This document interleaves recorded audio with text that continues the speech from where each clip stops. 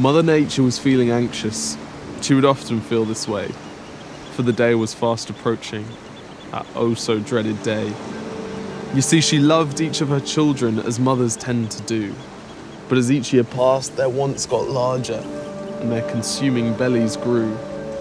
Every year in late November came a ritual she fought in vain. It took its toll on Mother Nature, and Black Friday was its name.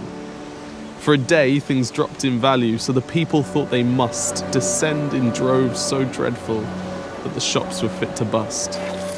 On the morning of, she woke up early and paced about her home, for such behaviour wasn't healthy, but she couldn't fight this fight alone.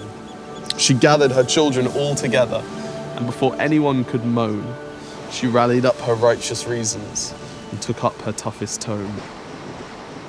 She said, "The bath is full of plastic, rubber ducks, bottles, toys. There's 2 TVs in every room and they're making too much noise. The garden seems somehow smaller, and once again it must be said, instead of fixing things that are broken, they're all just piled into the shed.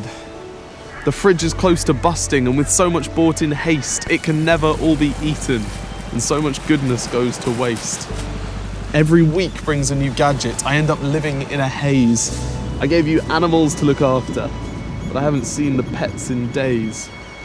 There is a power in each individual to make a mindful choice. The places you do business aligned their agenda with your voice. I really love you all so dearly, and I hope you find a way. For a planet beyond next season, we can't live only day by day. I think our attitude needs adjusting. We're always pushing for the new. We need contentment in our hearts and minds, and maybe wardrobes too. Look, I know some of you are trying, but this tale is yours to weave. The world will remember you for your actions. It's time to wear them on your sleeve. Be the change you want to see in the world. Be brave, be wise, be bold, be true. And so I'm trusting you with tomorrow. And what will be, it's up to you.